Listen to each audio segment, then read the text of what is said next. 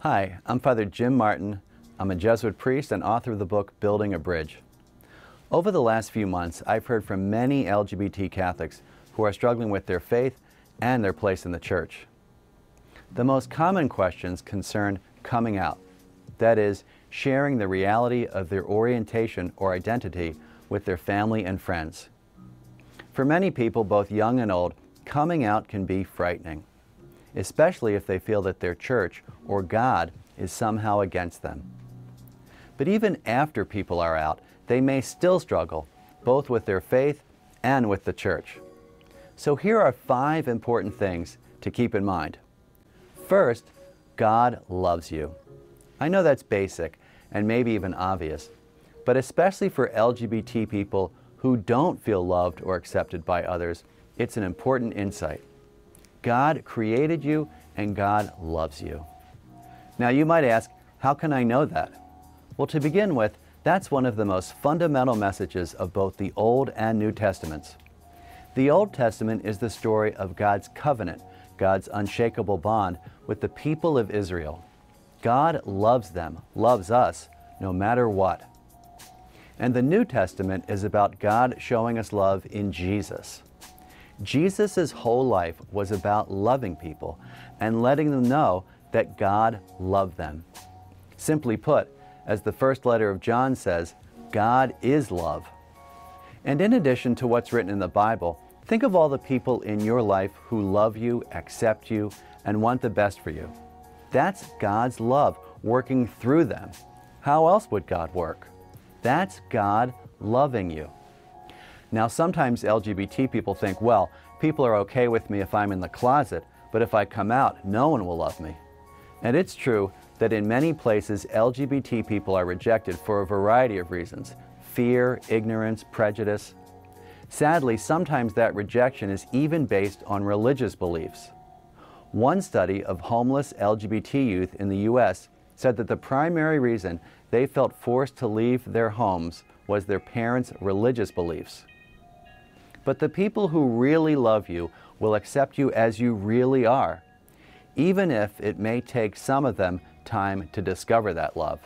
If it seems that no one loves or accepts you now, then try looking within. For example, I'm sure that you have a desire to live a rich and full life. Where do you think that desire comes from? From God. That's God's voice inviting you to greater freedom. God wants that for you, desires that for you, because God cares for you. So don't listen to people who say that God hates you, rejects you, or condemns you simply for being LGBT. That's false, and it doesn't deserve one moment of your attention. Center yourself instead on God's compassionate love for you, and look for signs of it both outside and inside. Second, God created you. If you're LGBT, this is another important insight. Every reputable psychiatrist, psychologist, and biologist will tell you that not only don't you choose to be born male or female, you also don't choose to be born with a heterosexual or homosexual inclination. So don't let people make you feel guilty about who you are. It's like being born left-handed or right-handed. God wants you to know yourself and accept the amazing gift that you are. As Psalm 139 says, you were knit together in your mother's womb, and you are wonderfully made. You are a wonderful person, a unique creation. So remember, God created you, knows you, and loves you. Third, God is on your side. There's a wonderful verse in the book of Jeremiah that says, I know the plans I have for you, says the Lord, plans for your welfare and not for harm, to give you a future with hope. In other words, God has good things in mind for you and is on your side. Sometimes it may feel like you're in your life alone, but the God who created you also wants the best for you. And God is going to work to help make that happen. So if you're feeling that life is tough now, remember that you're not alone in your boat rowing all by yourself. There's someone in that boat with you, rowing in the same direction. Fourth, Jesus cares about you.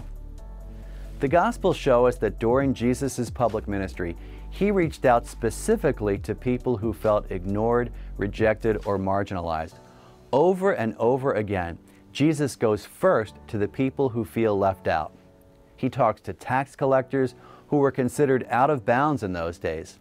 He talks to a Samaritan woman when that simply was not done.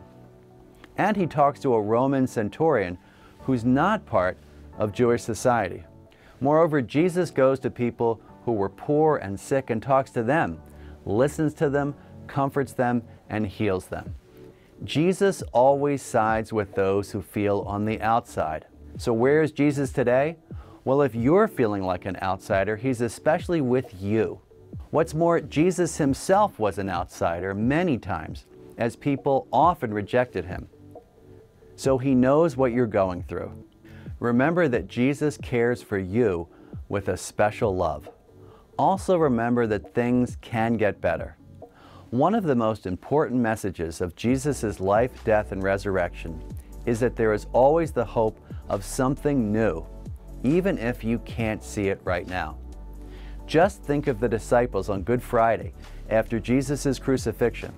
They thought that things were over and done, nothing could change.